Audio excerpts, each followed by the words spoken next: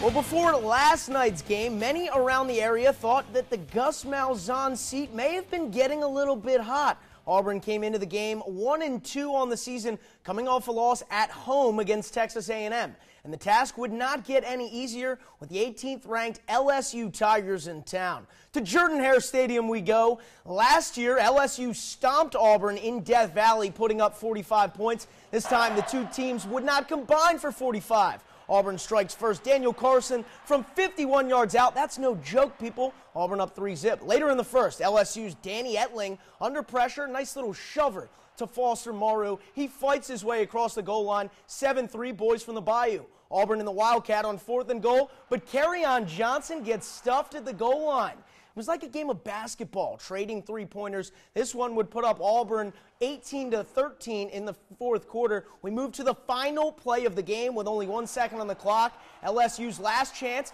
Etling rolling to his right. He's looking. He finds DJ Chark in the corner of the end zone. It looks like Santonio Holmes for the Steelers in Super Bowl 43. Touchdown, and that's your game, right? Or is it?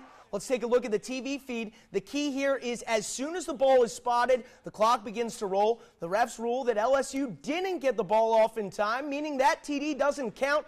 Gus's seat may be cooled off for a little bit. Auburn comes away with the win, 18-13, their first SEC home win since 2014.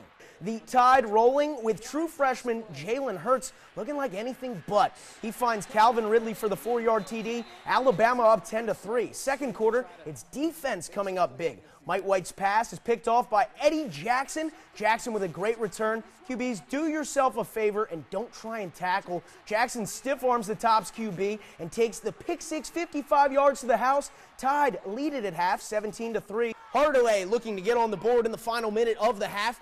Jacob Elleby from 2 yards out. That ties the game at 7 with 33 seconds left. Think that's the end of the half? Well, you're wrong. Troop gets a good kick return, and then Crow with another big pass, hitting Russell across the middle. And again, Russell takes off, brought down inside the 5, a gain of 38 yards with 20 seconds left. New Hardaway coach Michael Wooldridge challenges his defense to make one stop.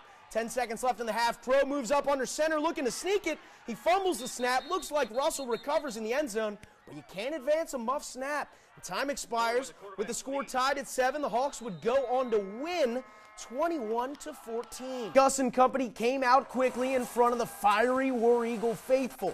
First quarter, Sean White drops back to pass. He steps up in the pocket, tries a little Brett Favre underhand flip to Kerryon Johnson. He slips the first tackle. Ooh, got another one. Johnson reverses field, finds some blockers, including his QB, gets to the far sideline and turns on the Jets. The beginning of the play was great. The finish, spectacular. Hurdles a defender and dives into the end zone. 47 yards for Johnson. Tigers put up 462 on the ground.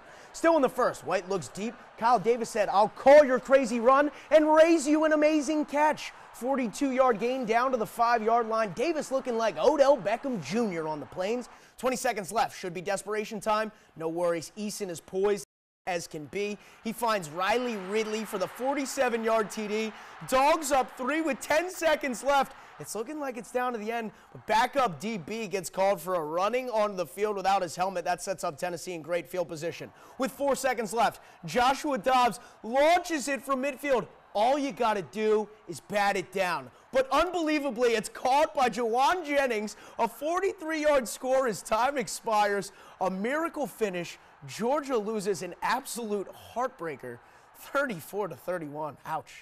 We fast forward to the second half. The Tigers going with backup QB John Franklin III. He shows off the wheels. Bye-bye. 80 yards to the house. He told me after the game, 10 yards in, he knew he was gone. Auburn with a dominating win on homecoming, 58-7. This would be their toughest test since, with the Chelsea Hornets, who have a chance to chase them down in the standings, in town. To East Alabama we go, last home game of the season at Bulldogs Stadium for Opelika. Bulldogs not afraid of the Hornets early.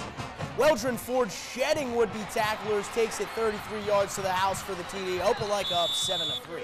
Later in the first, Ford, it was one of those type of nights for the big fella. Racking up the yak, yards after contact, this time 52 yards on the score.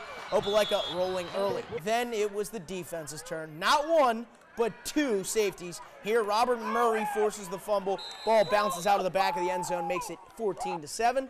Then the entire defense swallows up Maxwell. He had it going early, not late. Another pair of points for Spencer. They go on to win it 34-14. The weather, great last night. How about today?